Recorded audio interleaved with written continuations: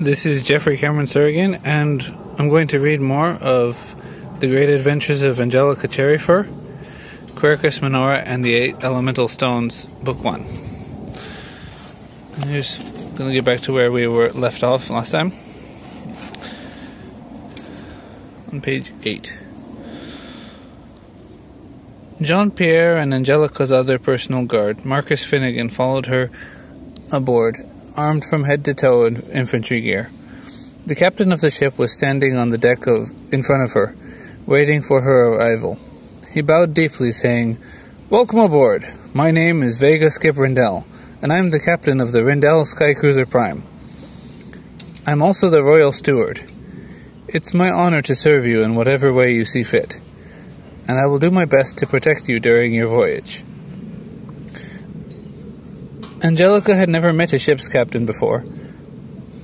"Pleased to meet you, Captain Vega Skip Rindell," she said as she curtsied excitedly. "I gladly accept your company and your aid in my journey."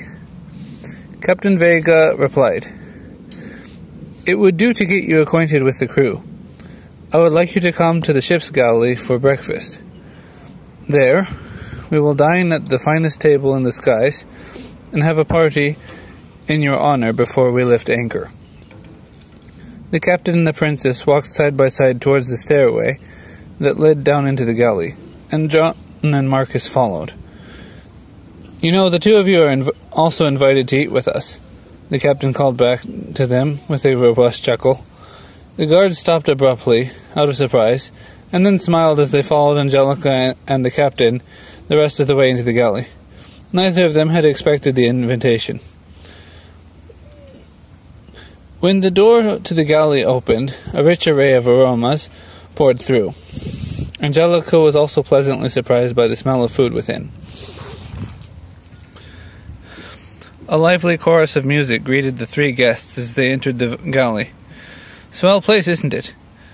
said the Captain Vega with a grin, as he led the two guards to a corner booth with velvet seats. After that, he led Angelica to a round table laden with nuts and fruit, with an aromatic curry that smelled of many different spices, yet also carried a sweet scent. He offered her orange juice, and she gladly accepted it. Soon after they started eating their food, a man dressed in white came with a trolley out into the dining room. On the bottom rack, there was a sun-roasted almond, and on the top rack, there was a cake. "I've never seen a real strawberry before," Angelica blurted out excitedly, forgetting her manners. "For Her Royal Highness's birthday, imported from Malus Prima," said the man with the trolley.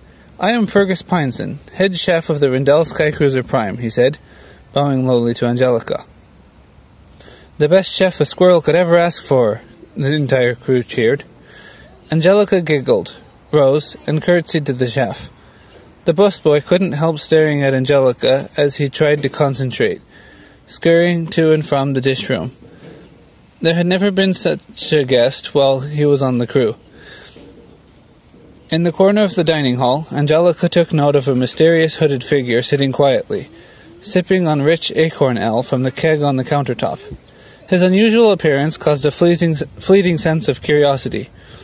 Her distractedness ended when the captain called out, "Here's a toast to the princess of our kingdom, to her health and prosperity."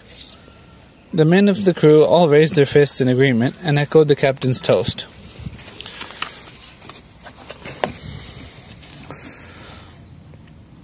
After finishing breakfast, the captain invited Angelica to come along on a tour of the ship, and then to set a course for where to go first.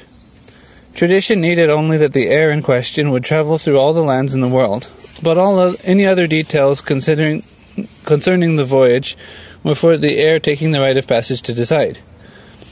Jean-Pierre noticed Angelica and Vega leaving the galley and decided to go with them, just in case.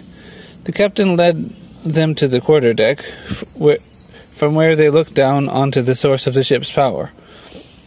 Captain Vega explained, "This is a fulgur stone. Pure, concentrated electrical energy created it, and it can endlessly generate power. According to my knowledge, there are a few of them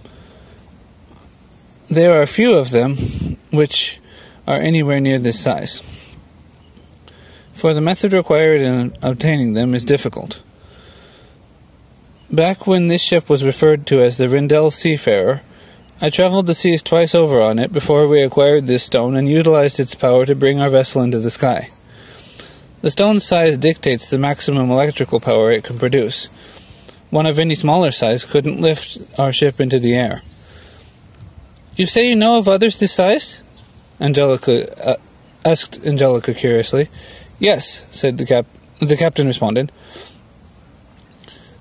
Near here there is a village which uses the power of one.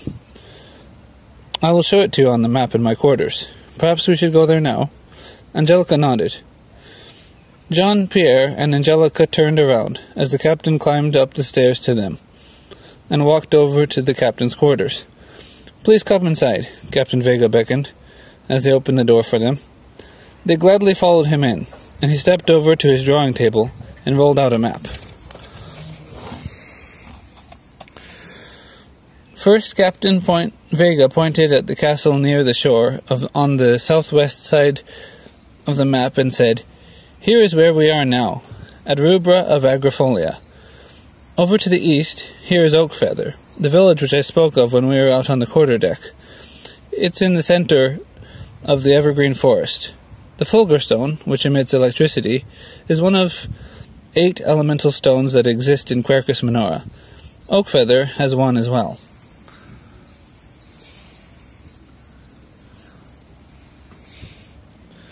Oakfeather is famous, however, for another elemental stone.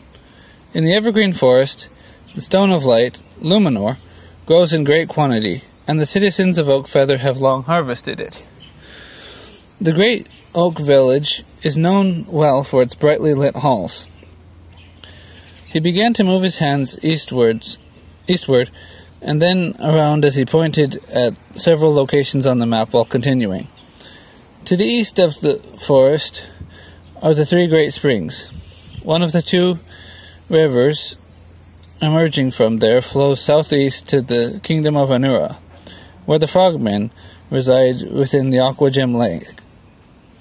Northwest of the springs is the village of Pistache. To the northeast of Pistache lie the Burning Sands, and north of all these are the cascading Frost Peak Mountains. I would like to visit the village of Oakfeather first, Angelica said to the captain, and I think I want to try to collect one of each of these elemental stones before we leave Quercus Minora to go to another continent. What a splendidly wise decision, Your Highness. Let us head to Oakfeather at once, he replied. I must warn you that it will not be an easy task to obtain every stone. That is especially the case in acquiring a Fulgur stone. But I think there is someone in Oakfeather who can help us with that. Either way, we have quite a journey ahead of us. I will have the anchor lifted with haste.